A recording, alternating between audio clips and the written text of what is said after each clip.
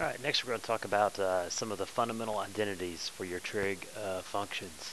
And we've already talked about some, believe it or not, reciprocal identities. We've had a quiz on this. So one of your reciprocal identities I'll just show you. So the sine of your angle is equal to 1 over the cosecant of your angle. So each one of your trig functions has a reciprocal trig function. So that's basically what it's talking about when it's talking about the reciprocal identities. So there are 6 of those. And then quotient identity is definitely something a little bit new, and we'll look at it. The tangent of your angle is equal to the sine of your angle over the cosine of your angle. And this can be very important to us because sometimes we can't always create our nice little triangle to be able to draw things.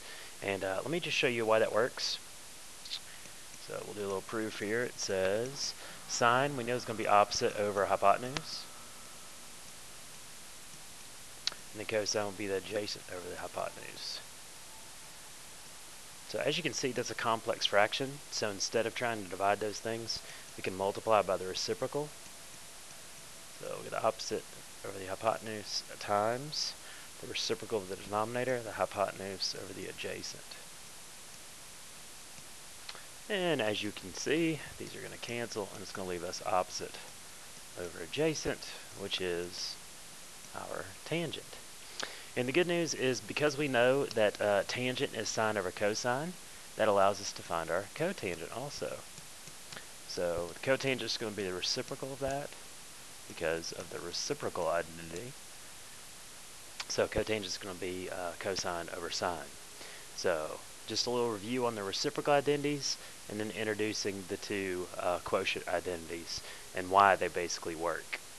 So keep that in mind. We'll look at an example right now. So here's an example. I've given you 2 trig functions and want you to find the remaining 3. Now, 2 of the things would be pretty easy, so I can find the cosecant pretty easily in this problem. I'll just take the reciprocal of this based on the reciprocal identity. I can find the secant by taking the reciprocal of this and then rationalizing the denominator. But that leaves me, of course, tangent and cotangent. And there are basically 2 ways to do this. One way is to go ahead and just create our triangle. It doesn't really matter what our triangle looks like. We're just trying to get a little visual representation. So we have some angle theta. Doesn't matter where it is. We just have to draw it. The sine is 2/5. So the opposite side is 2. Hypotenuse is 5. Cosine is square root of 21 over 5. So that side. So once we have our triangle created, it's real easy for us to figure out what our tangent is. So we would say the tangent of our angle would be the opposite side over the adjacent, which when rationalized, square root of 21 over 21. And then we could find our cotangent, of course, by taking the reciprocal of that, square root of 21 over 2. Alright, so we can find our trig functions doing that, or we can use the quotient identity. I really don't use the quotient identity very much to find tangent when I'm doing this, just because it's easier, in my opinion, to go ahead and draw the triangle. But we can still use the same concept, so 2/5 divided by the square root of 21/5.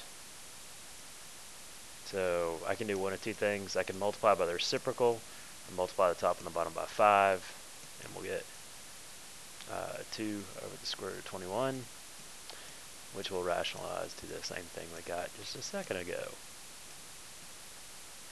So either way will work. Yeah, like I said, I don't use this very often when I'm doing something like this. Even if I didn't have the cosine, I would just label the sine and then find the missing side using the Pythagorean theorem. But there are going to be some times when we don't have a triangle, and it's going to be important for us to be able to use the concept of tangent sine over cosine. So keep that in mind. We do need to know it. However, in this instance, I probably wouldn't do that.